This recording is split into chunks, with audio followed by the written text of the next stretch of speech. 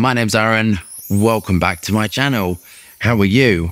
I'm super fantastico and I'm doing really well. Thank you for asking. And today I am reviewing new leather Extrait de Parfum by New Notes. This is 160 euros. I'm going onto their site for 50 mils. The sophisticated pleasure of a concentrate of unbridled leather. Honestly, who writes this? Which explodes. I'm not reading anymore because it sounds like it's going to be some sort of weird porn. Ladman, cardamom, patchouli vetiver, cyprol, and I can never pronounce that. Balsam gurgeon. A lot of time I'm just typing, can I have a litre of this? Can I have 5 litres of this? I never say it out loud. And sometimes on these videos, this is the first time I say it out loud. And once I said it to us, I phoned him up and said, do you have this acetate? And I pronounced it completely wrong. Dyslexic error, you see. We laughed, you see. Stupid. Right, so the top notes are bergamot, saffron flower, pink pepper, and nutmeg. Heart notes are iris, lavdaman, cardamom, rosewood. The base notes are cyprol, suede accord, cinnamon zest, patchouli, vetiver, that balsam I can never pronounce, and warm woods. Do we have our bottles of New Notes New Leather Extrait de Parfum? Are we engaged with our higher self? Let's get testing. So I have some chisme and drama regarding this. When I started this journey doing the reviews, I never thought we'd get to 100,000 ever. I know I'm a little uncomfortable in front of the camera, kind whatever. I do see it as a job. I never tell people I do this. You know, I tell people I'm a chemist, whatever. But I understand now, because of my job, that if I say something is good, people buy it. So I understand that people are spending their money on what I'm talking about. I got that. All right. I want to say as well, companies can never ever buy me. I will never be bought ever. I don't do this job. It's not my main job. My main job is as a chemist. That's what I love. That's my passion. This is kind of entertainment. The review side, I enjoy doing it. I enjoy connecting with you. I don't know how long we're going to be able to do this many videos. My business is getting like that's where my thing is, but I try my best to do this. So I'm doing this now. What time is it? 8 o'clock at night. So I'm struggling to put these in. So that's the future. Just to let you know, I don't know how long I'm going to do these for. I'll do my best. So I know where I came from, which is a really tiny company that's grown exponentially. And I always try and give niche companies, I will always try and buy their work with my own money. Always bought with my own money. Never ever sent. I think I've been sent one fragrance by Amwash. They sent it to me, and apart from that, I buy everything. I think I'm problematic because I'll tell you the truth. So I saw this company, New Notes. There wasn't much about it. I've never seen much about it. They have a cherry fragrance, all of this. I bought the whole range because my intention was, okay, it's this independent company. I did a thing, independent company, small company. I'm going to use my platform I've got to help another company, you know, and I assumed it would be nice. Any that I never review stuff I don't really like. Sometimes I can't help it. Majority of the time I try to do really positive reviews. I bought the whole range of this. It cost me over £1,000. They didn't send it.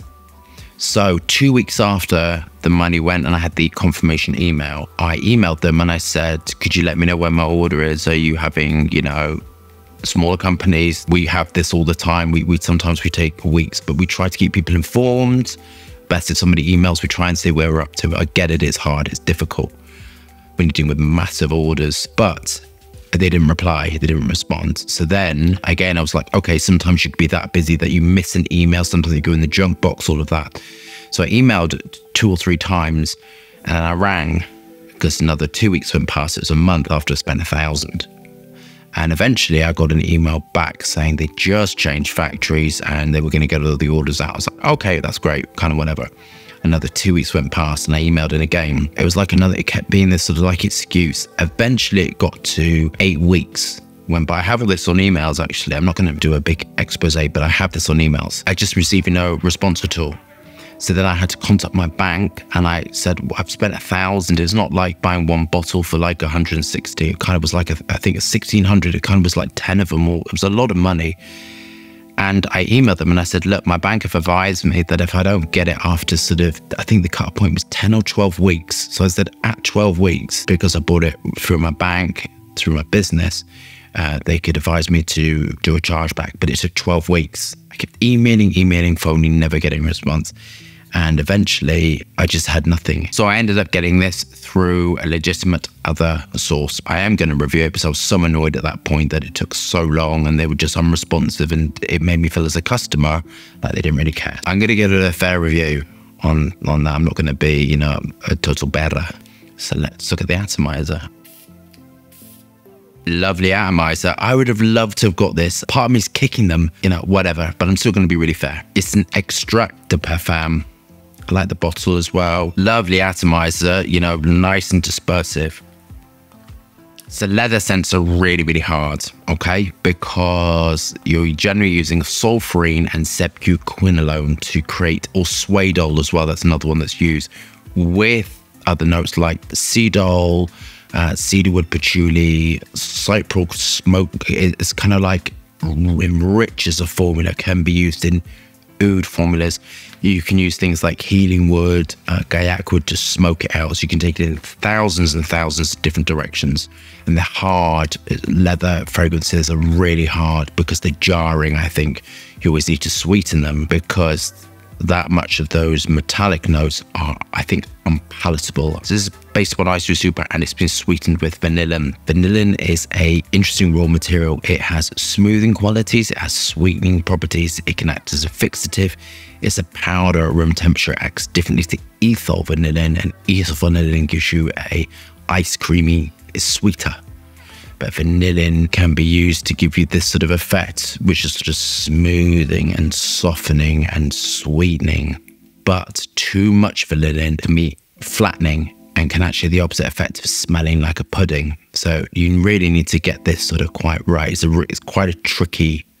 You really need to know what you're doing when you're handling these sort of formulations. So within leather formulas, you would absolutely gravitate towards your wood compounds. 100% you would absolutely gravitate towards wood, because wood and leather are, again, within the same category. And when you're building perfume, you need to look in the same categories, because if you go outside of it, you get something weird. And generally, if you're being experimental or fun, which I don't do anymore, they smell weird. Fragrances smell weird. And there's a weirdness to it. So you look towards the same classification of raw materials. So you would use there's thousands and thousands of types of, no, maybe not thousands, hundreds of types of wood compounds, and some do brightening, some do smoothing, some are really sandalwoody-like. So this is the vanillin to smooth, wood-like compounds, brightening compounds, smoothing compounds, you know, on a base of wood compounds, nutmeg, that balsam I can never pronounce. We should remember these things. Nutmeg is another one. You've definitely 100%. The more expensive you go with these extracts, definitely notice a difference. I have noticed that in my own work, that when you go up a notch to ultra sort of clean, I'm going to call them ultra clean, ultra pure extracts, you notice a difference in the work. Definitely with the patchouli, definitely with the nutmeg, the ylang-ylang, that was a big one as well.